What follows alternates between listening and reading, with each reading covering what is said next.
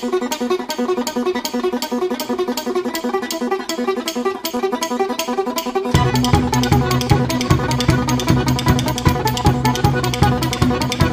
was caught in the middle of a railroad track. Moved around and I knew there was no turning back. Sound of the drums beating my heart. The thunder of guns tore me apart. You've been thunderstruck, thunderstruck. You've been thunderstruck.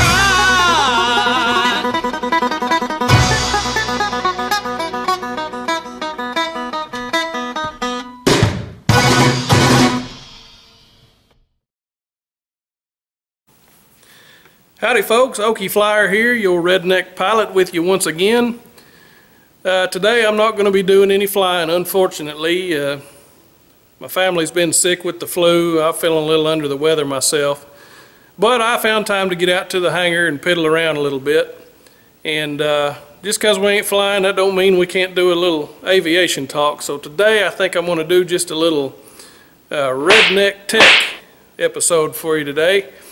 I've had a few people, after watching my first little kind of test run video that I did, had some people asking about my setup. Got some compliments on that, and I appreciate it, given that it's my first time doing this kind of deal. So I really do appreciate the positive comments, and I thought that today I don't want to keep any secrets from you, so I'll just show you how I do it. Let's go around here to the other side of the plane here. Now for the wing view, what I got here is this, that's a Hitachi Rapid Reflex something or other. That's 32 times digital zoom. That's a powerful camera there, folks. State of the art, top of the line. The only trouble is it's a little bit bulky, offers a little wind resistance, but I find that if you push this down, man, she glides through the air like a dream.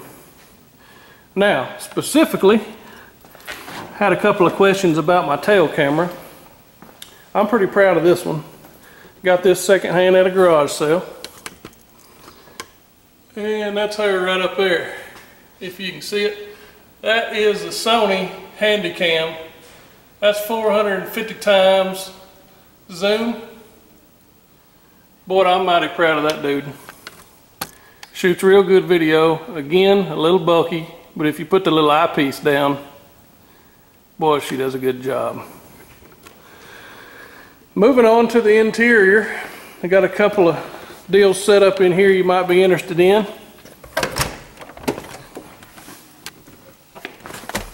Excuse me.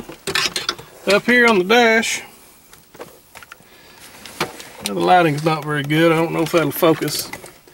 This here's another Sony, and I believe that one takes high 8. Them high 8s are getting a little bit hard to find these days, but you can usually find them at garage sales and whatnot. And then one more time, another Handycam.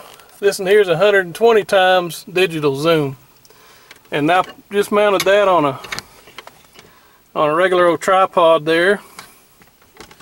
Seems to do the job just fine. And buckle it down. I took my other seat out, and I just buckled that tripod down with my wife's seat belt.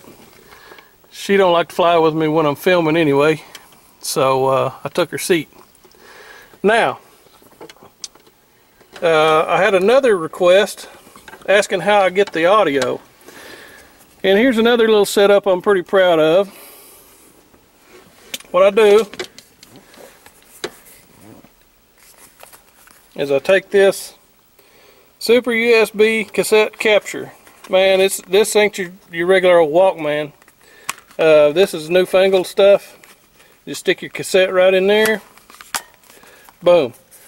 Got the mic plugged in right here. Runs over to a lavalier, or again, lavalier, however you say that. You can see the cord there runs right up into my wife's headset.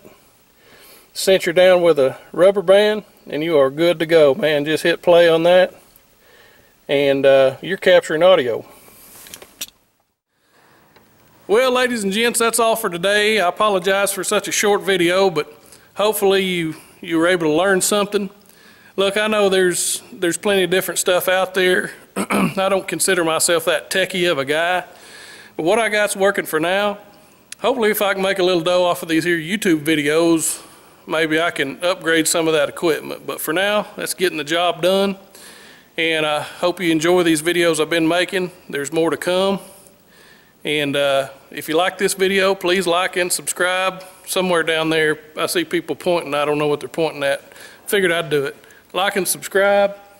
And once again, this is OkieFlyer, your redneck pilot. Peace.